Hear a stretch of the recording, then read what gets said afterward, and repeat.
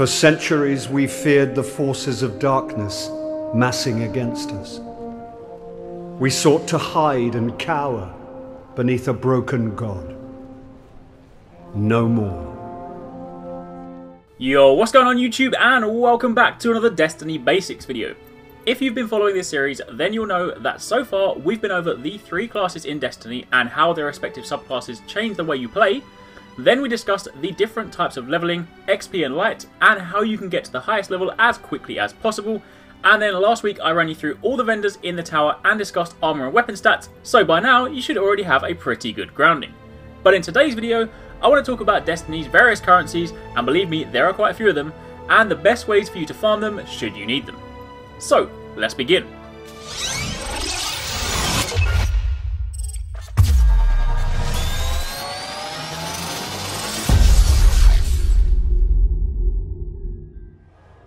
First up, if you've ever played other MMOs, you'll probably be familiar with the concept of multiple currencies. However, it's usually some sort of money, be that gold, gems, coins, you name it, and then some sort of endgame coin or medal or medallion that is exchanged for endgame items. Obviously, different games handle this differently, but the point is, the concept of multiple currencies isn't new. That being said, Destiny takes that to the extreme. At present, there are 8 different currencies that you need to know about. All of these are used in some way, shape or form to obtain items and gear throughout your journey, and it's time you know what they're all for.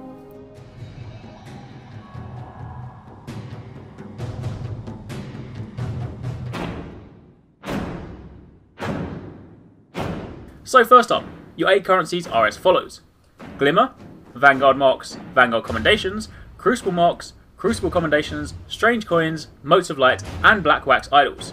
Technically you could say 9 if you counted exotic shards, but for the time being I'm not going to include that. So, now you know what they are, what are they used for? First up, Glimmer. This is first and foremost Destiny's base currency.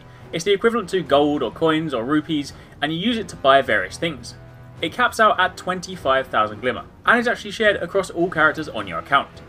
You can use it to buy weapons from the Gunsmith, engrams from the Cryptarch, ships and sparrows from the Shipwright, low-level armor from the Vanguard vendor, or even custom emblems and shaders from Eva Levanti.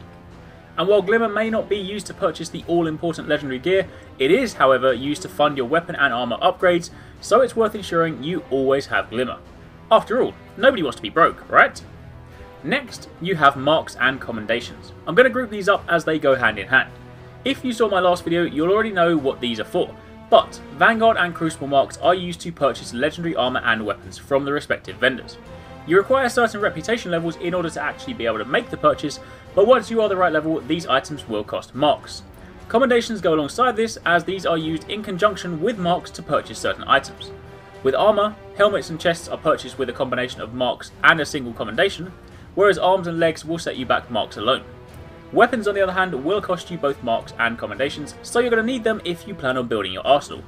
Then you have Strange Coins. Again, this was covered in last week's video, but these are used to purchase exotic items from Zur, the exotic vendor who comes to the tower every Friday and stays till Sunday morning, GMT. Exotic gear will set you back 13 Strange Coins, and weapons range from 17 to 23 Strange Coins depending on whether they are primary, secondary or heavy. Then you have Motes of Light. These can also be used at Zur to purchase exotic engrams if you want to try your luck. That'll set you back 23 Motes of Light, or you can go over to the speaker in the west of the tower and purchase some of his fancy looking class items and emblems. And lastly, you have Black Wax Idols. These have always been in the game, but before the Dark Below, these were used purely to multiply your Glimmer income, which I'll cover shortly. But when the Dark Below came out, these became a currency. You can go to Arekkz, the new vendor for the Dark Below, and exchange them for some of her items. So, now you know what all of these currencies are used for, the next question is, how do you acquire them? And if necessary, farm them.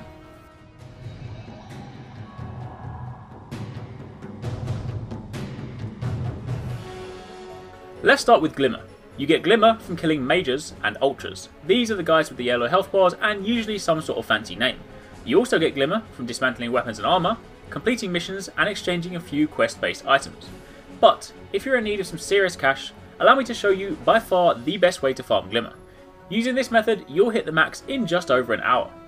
However, just before I begin that, I need to show you these: Ether Seeds, Black Wax Idols, Blue Polyphage, and Resupply Codes. These are consumable items that, when used, cause enemies to drop more Glimmer when you kill them, and these last for 10 minutes at a time. Ether Seeds are for Fallen, Black Wax Idols for Hive, Blue Polyphage for Vex, and resupply codes for Cabal. And it's the resupply codes we're going to need for this. If you have access to Mars, then you have access to the first mission, the Exclusion Zone. Select this mission and change the difficulty to level 18. Begin the mission, work your way to the beginning sequence where you open the doors, and it's this short 2-minute segment that is where you're going to farm Glimmer. See, at this point, after the first wave of enemies, a dropship will deploy another wave of Cabal. This time though, they have yellow health bars, and they are the ones that drop the Glimmer. Use a resupply code and kill all but one enemy from the second wave. I usually leave the shield guys alive as they are the easiest ones to not kill.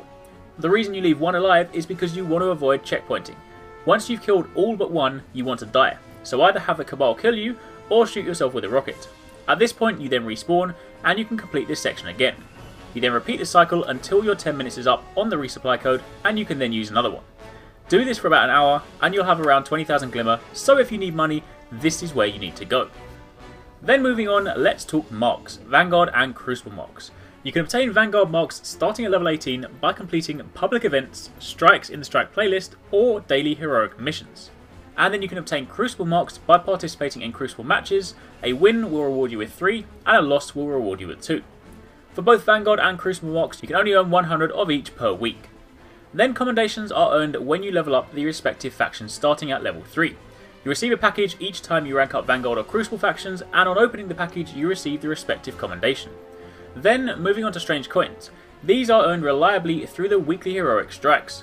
Complete it on level 24 and you'll get 3 coins, level 28 and you'll get 6, level 30 and you'll get 9. These do not stack, so 9 is the most you can get per week from these on a single character, but you can complete these strikes on multiple characters. Alternatively, if you're lucky, you'll get these when you decode an engram at the Cryptop, but that is random. And then Motes of Light. These are quite possibly the longest or hardest things to come by, simply because they just take a little while to get.